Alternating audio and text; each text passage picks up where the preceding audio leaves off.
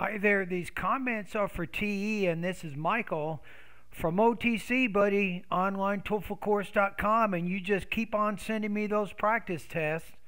Let's take a look at your latest email and your practice test. You say, Michael, please listen to evaluate score and provide feedback on my independent speaking practice test. My question is from our YouTubers. Who gives you feedback when you complete your speaking practice test? Okay, the question is, explain whether you agree or disagree with the following statement. Robots will replace the majority of the jobs in the next decade. Then give specific details in your argument. And here is your question for the day. Does it matter if I repeated the question sentence as an anchor for my answer, or should I paraphrase it whenever I can to showcase my fluency? The latter, my friend. Always paraphrase if you can. A parrot, a bird, can repeat sentences, but it doesn't mean the bird has language. So to answer your question, paraphrase the question whenever you can. That showcases your fluency better. And this is also important for the TOEFL reading and listening tasks that you will see during the speaking section of the exam. Okay, so will robots replace a majority of the jobs?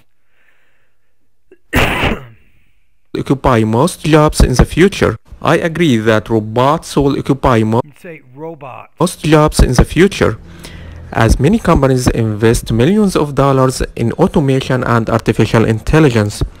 For example, Uber, the taxi company, develops a plan to replace all their human drivers by a fleet of self-driving cars I would say is developing or will develop a plan. Maybe is developing a plan works better there. The present progressive. For 2030. Also, Amazon start to deliver their goods to their customers using drones. How about Amazon has started or is starting? Without any human intervention.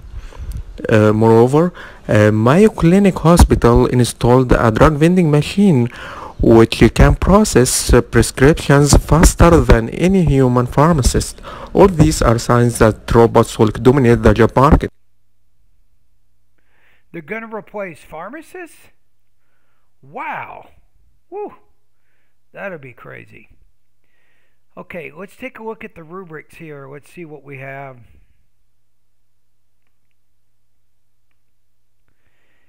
They say robots should replace about 60% of all the jobs that we currently have right now. That seems to be the trend. I think overall this is a pretty good speaking task. I'm going to put you at least 3.0 out of 4, 23 points out of 30 on this. So listen to it one more time and see if I can uncover any problems with your speaking here. I agree that robots will occupy most jobs in the future, as many companies invest millions of dollars in automation and artificial intelligence. Just put, because many companies have invested millions of dollars in automation and artificial intelligence.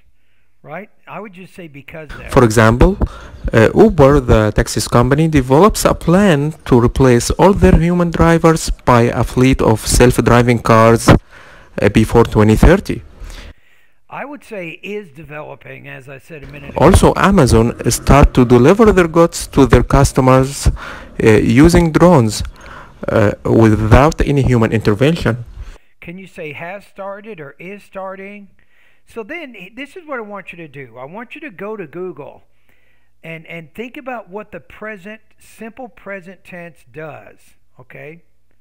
Okay, here are your keywords. The simple present tense versus the present continuous tense in English grammar.